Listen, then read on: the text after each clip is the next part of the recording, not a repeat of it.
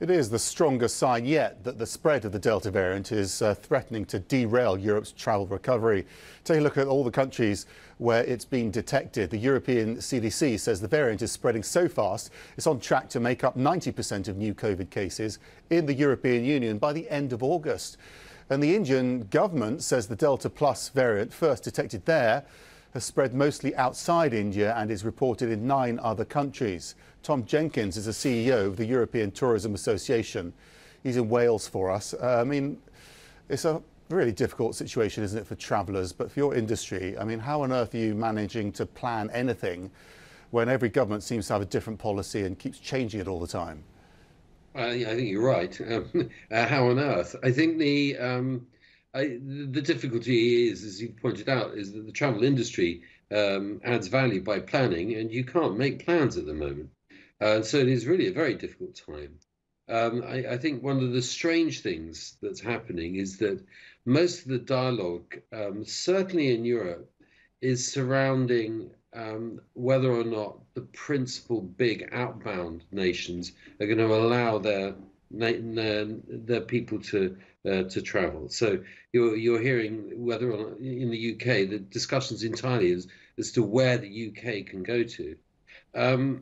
What's totally missing from this is a discussion of the inbound problem. And tourism into the UK is a vast industry. It's a $45 billion industry, and it's not there at the moment. And it's utterly crucial to the service economy of the UK. And yet at the moment, there's very little discussion of it.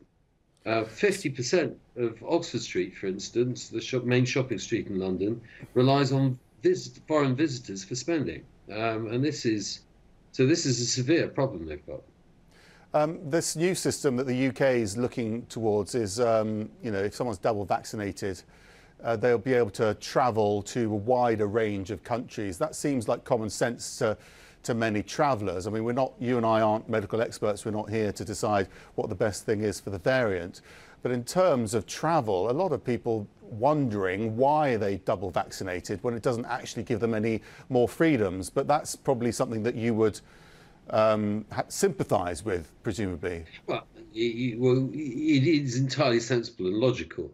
What's strange is this has been mooted now for 2 to 3 weeks, and it's still edging onto the agenda. I believe Boris Johnson today said that double vaccination creates a real opportunity for relaxing travel restrictions. The use of real as a qualifying adjective by the current Prime Minister is slightly alarming. Reality, along with truth, can be sacrificed for operational necessity fairly rapidly. And I think there's not a lot of certainty. I think underneath all this, I would stress that it's looking as though the system is going to start opening up. All the nations of Europe are starting to make it clear, of the EU at any rate, starting to make it clear that American visitors are welcome, particularly American visitors who've got double vaccinations. And I think that the direction of travel at the moment is going to be towards more relaxation, though in all truth, the Delta variant may be the complicating factor. Well, you say that because obviously the Delta variant is growing pretty rapidly in the United States, and Merkel and Macron indicating that they're going to close down countries effectively, or travellers from countries where the Delta variant is spreading very quickly. So that may not be the case, and it may not, there's going to be other variants that follow. So those European governments... we also know it's spreading... Sorry, we also know it's spreading rapidly in Europe. So, they're in a real bind, and you never know quite whether or not, how far these guys are playing to the gallery or not. I think the other interesting question is that what pressure is going to be placed on Spain if the UK have opened up access to the Balearics, and Angela Merkel is saying that British people should be quarantined upon arrival in the EU. Never forget that the first or second most important market for the Balearics is Germany.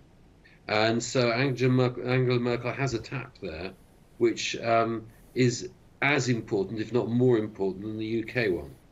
Well, it's difficult for everyone, isn't it, this situation? Difficult for politicians to come up with policies that everyone's happy with as well. But Tom Jenkins, thanks for giving us the tourism industry's point of view on it.